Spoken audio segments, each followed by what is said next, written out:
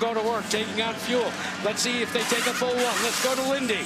Elio Castroneves gets red tires. No changes to the car, but a couple changes to his pit crew, Jack. Rick Reineman is back. He's been with the team for 28 years. He's been in the shop all this year. Sean Hanrahan, who's been in his spot, he had hernia surgery. He's out. Rick's in. And then his outside rear, Eric Prentice. You saw Franchitti there. Eric Prentice, the outside rear, 13 years with Elio. This is his last race. He is going home to Pennsylvania. He says he wants to watch his kids grow up. And Bob, he says this race is bittersweet. Yeah, I can imagine. And Lindy, we did see a difference in strategy that Will Power has gone with the blacks. His teammate, as you called it, Elio Castroneves, has gone with the reds. So they are setting up to finish this with a different strategy. And I was watching the time clock on Power's car. You know, we said we thought he was going to be in the high 5 seconds. He had a 7.6 pit stop, but it ain't going to matter. He could take his time. He can do whatever he wants. And he could drive on blacks. Yeah. So everybody up front has pitted, and Will Power hangs on to the lead with a 2.8-second advantage on Elio Castroneves at Edmonton. Welcome to Camp Versus, the only place you want to be this summer. Weeknights at 11 Eastern, it's the Daily Line, your one-stop shop for the day's top headlines. Brought to you by our team of experts. Sorry, look at this. It's a move for the lead. Castroneves goes to the inside on the reds, and he gets Power. How about that? So you're thinking the Reds may be a good thing right now? Oh, yeah. Now, that was partially because Will Power lost some momentum because of traffic, and Elio Castroneves pounced. That was nice. Hey, Jan. Sorry to jump on you there, but that was cool. Watch the Daily Line. Guys, remember at the remember at the top of the show we talked about the push to pass, the overtake button? Well, that was the case. As you watch this replay of the run, Will Power failed to use the overtake button because he had used it earlier. That means the reset precluded him from being able to use it as a defensive weapon. Wow, how about that? Jan, are you going to Camp Versus this year? I'm in Camp Versus right now.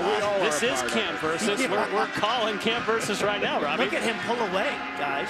Yeah, that's what I was saying about the strategy. Prior to the pit stop, we were talking during the break about Castroneves had a lot of muscle, and then when they went on alternate strategies, and Robbie, you said earlier, you thought the red tires were the way to go when the track rubber's in, and you were absolutely right. Well, and the other guy that we were going to use as a gauge with that, because what prompted that discussion was Tracy. And I've been watching Tracy's time, and I really haven't seen his speeds increase, but he's been in traffic, so I really haven't been able to weigh that out. Now that I've said that, oh no, it's still only a 104.5, so he's still slower on the reds than he was the blacks, but we'll keep an eye on it. Paul Tracy running 6th.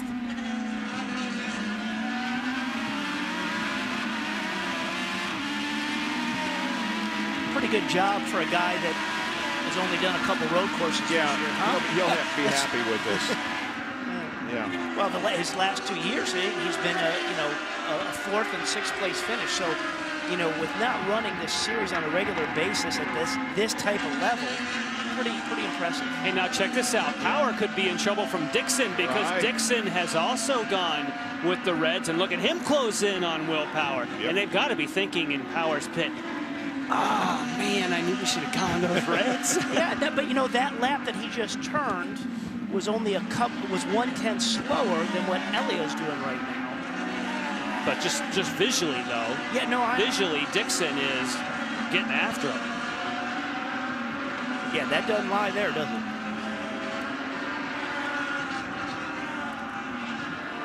Hey, fellas, I just asked Clive Howell, and he confirms just what you guys have been supposing. The difference? Reds versus blacks, he said. Yep, real tersely. Yep, like I got a set sitting here in the pits. I wish they were on my car. Look at Dixon close in. And when we talk about what Firestone has done with the Reds and the blacks, this racetrack is probably the track where we've seen the biggest gap in their performance. So keep that in mind of what we're watching here. This has been the biggest performance gap between both of them, the alternate and the primary. And you know, that decision could have come just from a lot of confidence, because we were just saying that Power had a walk in the park. Yep. And so when sometimes you're conservatives, we could do it on blacks. That way we know they're not going to wear out the Reds. And boy, but in this case, Firestone has done their homework, and it's really helped the racing.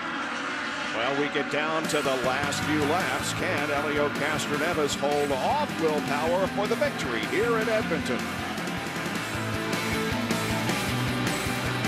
Quite a race here in Edmonton. Will Power led until a few minutes ago, and Helio Castroneves got around him, and now Will Power is second. He's being challenged by and really hounded by Scott Dixon, who's running third and not too far behind. There's Dario Franchitti in fourth.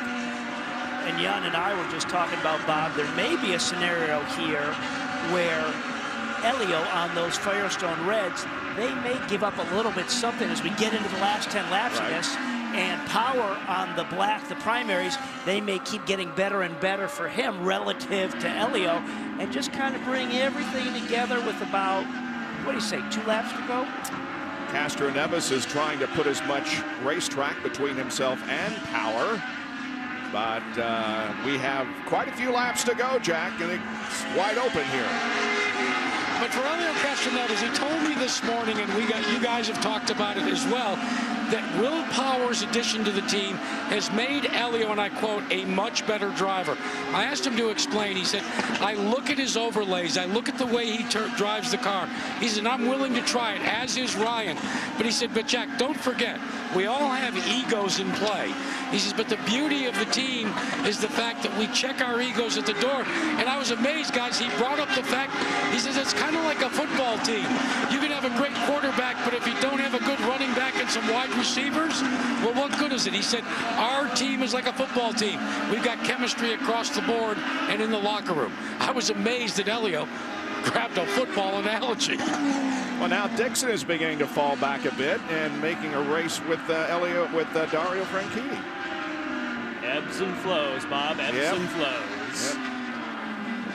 Well, Jack, you said the word chemistry, and there's nothing more important when you're fighting for thousandths of a second of having the chemistry between the driver, the engineer, driver, crew chief. But then if you can match that up with your team drivers and their engineers, and they all work that way, which the Penske group does, it's going to pay off. I read an interesting article about Roger Penske and his driver choice. How does he make those choices? And near the top of the list is obviously speed, but one of the other items very high on the list is team player. They want all these drivers to work together as a cohesive team, and he has 3 that do right now. Well, you got to think, if you knew that Roger Penske and that organization was interested in you, you'd become a team player pretty darn quick if that was the requirement. Roger, I haven't actually been a team player, but I could be one. I could be one. Helio passes Hideki Muto, puts a car between himself and Will. Will needs to get him, and he's setting him up as he comes off of 14. Yep. And the turn 1. Now here comes Scott Dixon. Dixon's like, come on, I'm coming through. Give me some space. And that's a tough place. Not a good place to catch a driver trying to get around. Because as you get through 2, 3, 4, 5, 6, 7 here, you really can't make a good clean move until you come off of turn 9 and get to 10.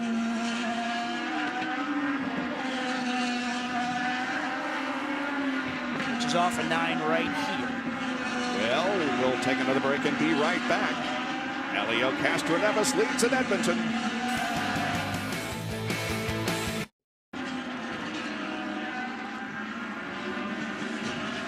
Welcome back to Edmonton, Alberta in the IZOD IndyCar Series. We're in the closing stages of this race here that's being led by Helio Castroneves, Team Penske.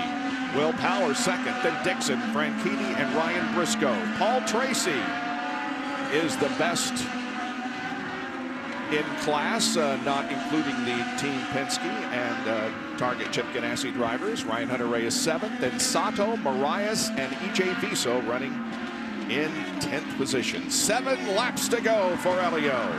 And that 8, 9, 10 position of Sato, Marias, and Viso, all KV teammates along with Tracy. So pretty stout running for those guys. A good all 4 cars in the top 10.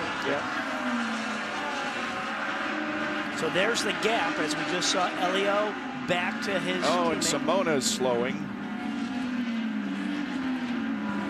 She was running an 11 spot despite the fact that she caused one of the cautions.